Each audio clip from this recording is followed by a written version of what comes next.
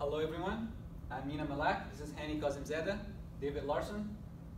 We are Team 14 and our project is a gearbox design for industrial mixers. The objective was to design a 90-degree angle gearbox reducer. The gearbox must transmit 4 horsepower. The input speed is 600 RPM and the output speed is 30 RPM. The input and the output shafts must rotate in the same direction. The gearbox design must be efficient and cost-effective.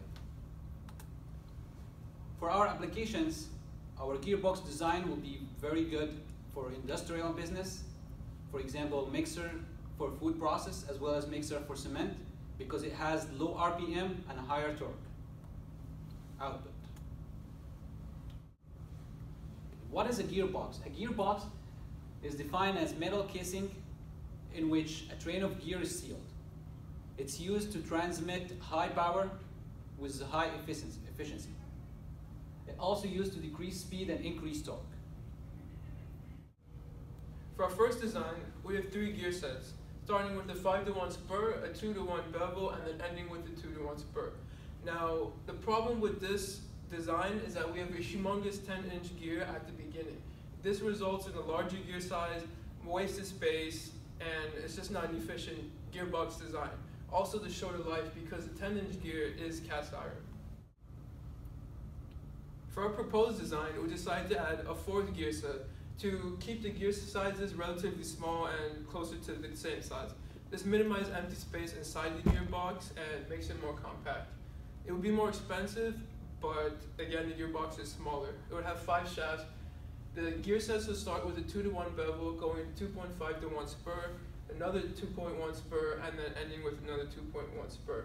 The largest gear size in this box is 5 inches, going from 10 inches down to 5 inches, much better. We use the AGMA procedure to do our gear selection. We tried to select the smallest gears possible, and we calculated the bending stress on the contact stresses of all the gears. The first gear set was bevel gears, the rest were spur. All the gears have a factor of safety above 1, so none of them will fail.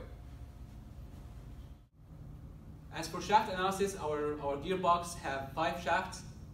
The first thing we did is we calculated the maximum shear stress and the maximum bending stress using the shear moment diagram, and then we used the Van Mises stress to calculate the factor of safety for each shaft. And here in the table shows the minimum diameter for each of the shafts, shaft 1 through 5.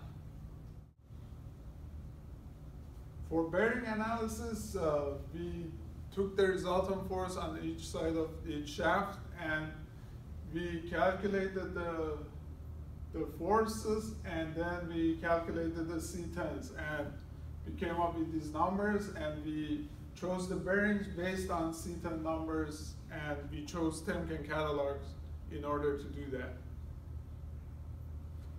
For cost analysis, we put them in sections. As you can see, gear section, shafts, bearings, and casing of the gearbox. And the total cost was $2,030. For gearbox maintenance, we had to consider lubrications, the drain plug, and reading valve of the gearbox.